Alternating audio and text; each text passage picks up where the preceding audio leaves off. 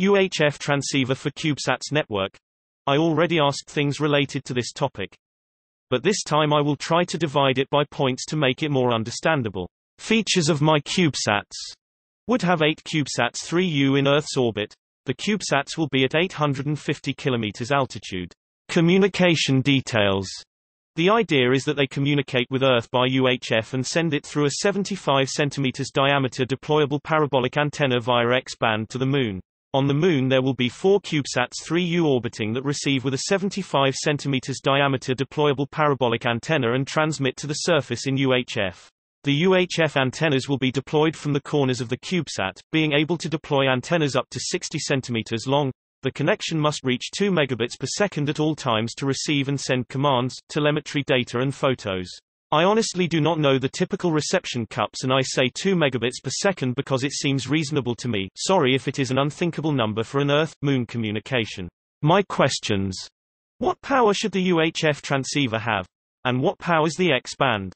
What equipment to have on board the CubeSat to receive by X-band and send by UHF? And what equipment should you have to receive by UHF and send by X-band? The question asks for a design of a complete system and that's more than I can answer. However, I've worked out a rough link budget calculation for your deep space X-band link between Earth orbit and Moon orbit. You can use the same math for each of your UHF links, but if you use a different kind of antenna than a dish, you'll have to look up the gains for your UHF antennas elsewhere. The equation below applies only to a circular dish. For the question of the deep space link, we can do that easily by using the math explained in much more detail in this answer. $P_RX equals P_TX plus G_TX L_FS plus G_RX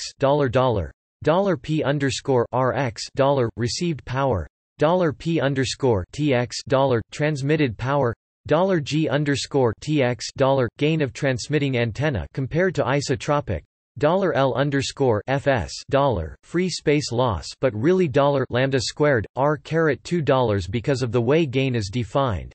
$G_RX gain of receiving antenna compared to isotropic, where $L_FS equals 20 times log_10 left 4 pi frac r lambda right and $G_dish sim 20 times log_10 left frac pi d lambda right We have antenna diameters of 0.75 meters from the question and let's use 8 GHz as a ballpark typical deep space X-band frequency. $lambda equals c f gives 0.0375 meters, and that makes the gain of each antenna about 36 decibels. The distance to the Moon is about 4e plus 08 meters, so $L_FS is about 223 decibels, making $G_TX L_FS plus G_RX about minus 151 decibels. That means that for every 1 W of transmit power there will be 8e15 W of received power. For an effective receiver temperature of say 300 Kelvin, the noise equivalent power or NEP will be about $K_BT times delta F $, where $K_B is the Boltzmann constant, which is about 1.38 times 10 to the minus 23 J K. The required bandwidth will be of the order of the bits per second, though the details depend on encoding schemes and error correction outside the scope of this answer.